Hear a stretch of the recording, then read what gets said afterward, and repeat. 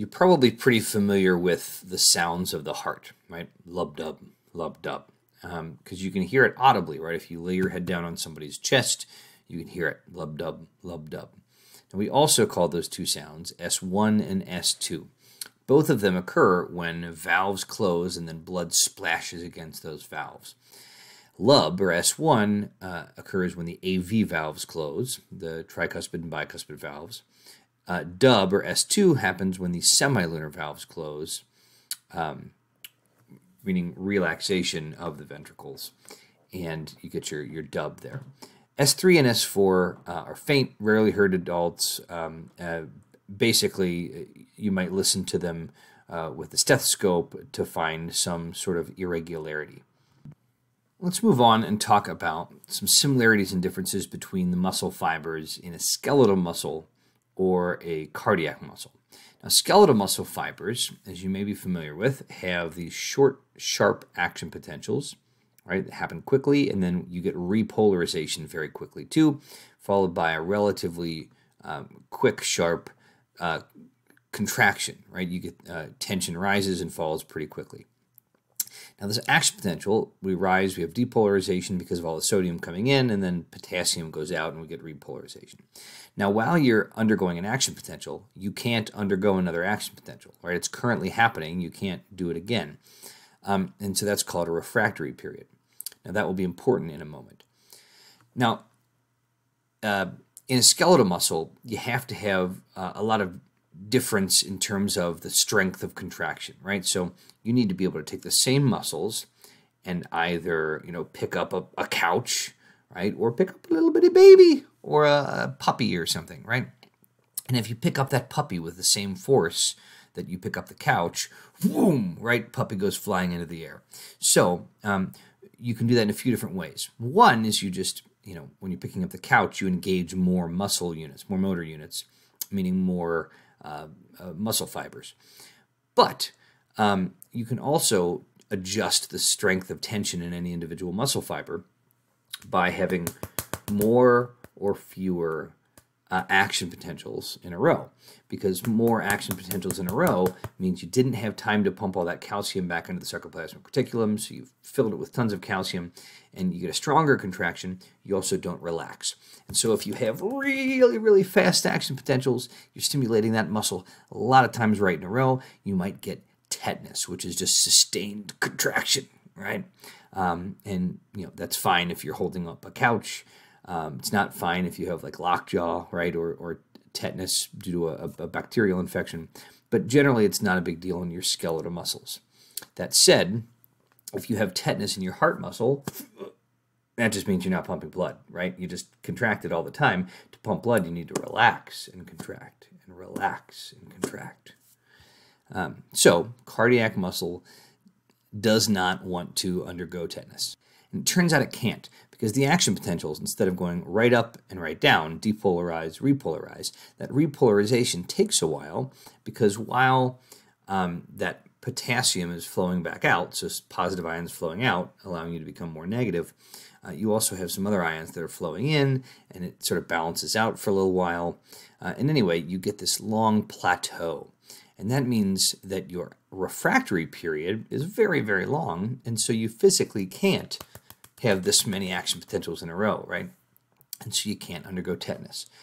Now, as a result, the contractions are very sort of slow to rise and slow to fall, but that's fine. It's not a speed contest with your heart muscle. It's an endurance contest. So again, with heart muscle cells, you get this rapid depolarization, just like in skeletal muscle, but before the repolarization, you get this long plateau, and that's what gives you the long absolute refractory period. One way to look at how a heart is functioning is to look at its output. And the cardiac output is the amount of blood that gets pumped out of your left ventricle through your aorta in a given minute. And there are really two things that affect that cardiac output. One is heart rate. How often are you pumping blood out of the heart, right? As the heart rate goes up, your cardiac output is going to be higher. Then you have stroke volume, which means each time you have a heartbeat, how much blood are you pumping out? The higher the stroke volume, the higher your cardiac output. Now, of these two things, heart rate's probably the easiest to adjust. And so when you begin to exercise, or when you have a fight or flight response, right? The way that you increase cardiac output quickly is going to be to crank up your heart rate fast. Now, a typical resting heart rate is going to be around 75 beats per minute, give or take, and a fairly standard stroke volume is going to be about 80 milliliters per beat. And so per minute, you are going to crank about 6,000 milliliters, or 6 liters, of blood through your heart. And again, if you adjust the heart rate a little bit or the stroke volume a little bit, you're going to affect the cardiac output. So let's take a look at each of these things in turn, starting with heart rate. Now, your heart is interesting in that it has something called autorhythmicity, in that it will contract without any nervous stimulation or hormonal stimulation. Just on its own, it will contract. And that's because each individual cardiac muscle cell will contract on its own. If you take a cardiac muscle cell and just stick it in a solution of the right level of ions, it will contract every so often on its own.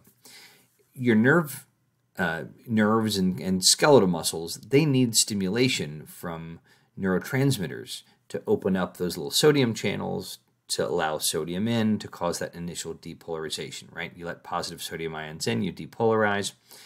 If you let enough positive sodium ions in, you depolarize enough to get to what we call threshold, usually like negative 55 millivolts or so, and that causes a separate set of channels to open up. We call those voltage-gated channels, and that allows a ton of sodium in, and you depolarize completely, and that's what starts our action potential, right?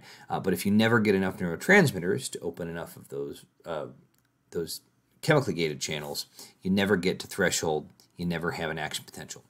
Your cardiac muscle cells don't have gates on those channels. They just let sodium in all the time. So they're kind of like an hourglass, right? Or like a little egg timer that we used to use when I was a kid. Like sand flows through at a particular amount of time. I may be using antiquated images here, but essentially you let a certain amount of sodium in, and every so often you're just going to depolarize to threshold, which is going to cause all your voltage-gated channels to open up. Tons of sodium comes in, you depolarize completely, then you repolarize, you pump all the sodium back out, the potassium back in, and then there you are. And then immediately, sodium starts coming through those channels again, just like an hourglass, until you get to threshold. And you're just going to contract at a certain rate. And if you put two myocardiocytes together, two cardiac muscle cells, they will contract together at the same time because they're connected by gap junctions. And they will go at the rate of whichever one's faster. Because of those gap junctions, the action potential will travel right from one cell to the next. If you put 5 cells together, they will contract in a coordinated fashion at whichever rate, at the rate of whichever cell is fastest. So, if you look at your sinoatrial node, this is sometimes called your pacemaker.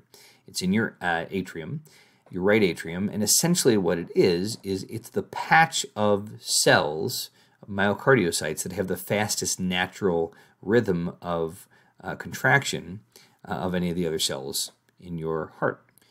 You can see that right here, and when it fires, it sends that action potential through a specific set of electrical conducting wires, essentially, through the atria, and it causes depolarization of the atrial muscle, right, and then contraction, right? Depolarization of muscle causes contraction of muscle, and then it leads that signal, that electrical signal, to a second node called the AV node, or atrioventricular node, which pauses and then refires that signal through this atrioventricular bundle, or AV bundle, to those bundle branches, and then up through these Purkinje fibers into the ventricular tissue.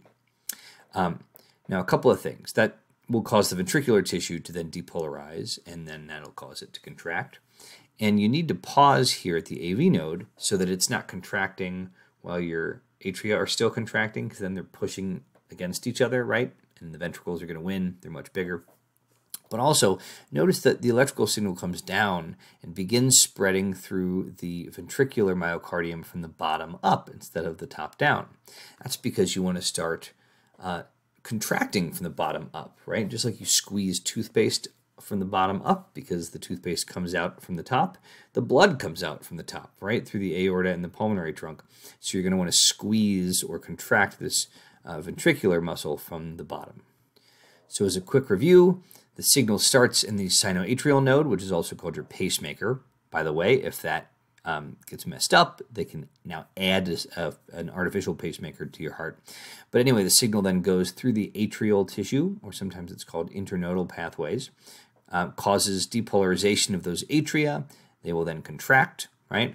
Then we go to the atrioventricular node, the AV node, then through the AV bundle, and the bundle branches and up through these Purkinje fibers and into the ventricular myocardium, causing it to depolarize and therefore contract, and then we have ventricular systole. Now this conducting system and all of the myocardiocytes that are depolarizing individually collectively make a lot of electrical energy. And you can read that electrical energy, that sort of collective electrical activity that's happening in your heart, in something called an electrocardiogram, or ECG. You may have heard it also called an EKG. I think that's from the Swedish, maybe. But anyway, ECG, EKG, same thing. It's a measure of the aggregate electrical activity in your heart. So this is different from those graphs where we're seeing the depolarization of a single muscle cell. Okay, this is all of these muscle cells at once. And you tend to see these patterns, right? These three main waves. You see a P wave first, boop, then a QRS complex, right? A little dip, and then an R wave, and then the S, so boop, boop, boop, and then an S wave, boop. Well, what's going on here? Well, the P wave is showing you a bump in electrical activity that happens when the atrial myocardiocytes all depolarize at roughly the same time. That's a little blip of electrical activity. That's your P waves. Your atria are depolarizing at your P wave. Now, mechanically, they will then contract. Okay, so we're measuring electrical activity with the EKG, but you're going to see that there's physical activity associated with that, meaning contraction. So P wave is atrial depolarization. QRS complex is ventricular depolarization, again, followed by ventricular contraction. So then we've got depolarization of both the atria and the ventricles. What's this T wave? Well, that's the repolarization of the ventricles, right? We repolarize those. Now I know what you're thinking. You're thinking, Mark, we have depolarization of the atria, then depolarization of the ventricles, and then repolarization of the ventricles. What in the world happened to the repolarization of the atria? Well, it's hidden. Okay? So notice that the ventricles, which are much bigger, have much more muscle, make a much larger electrical noise here. And also note that depolarization is much more electrically loud than repolarization, essentially. So we would expect a much smaller hump than the P wave, right? And it's happening, it turns out, at the same time as ventricular depolarization, so it gets hidden behind this QRS complex. So we never really see atrial repolarization because it's hidden by ventricular depolarization, right? It's like when you're whispering at the same time as another friend is yelling, right? No one notices your whisper for the friend's yell.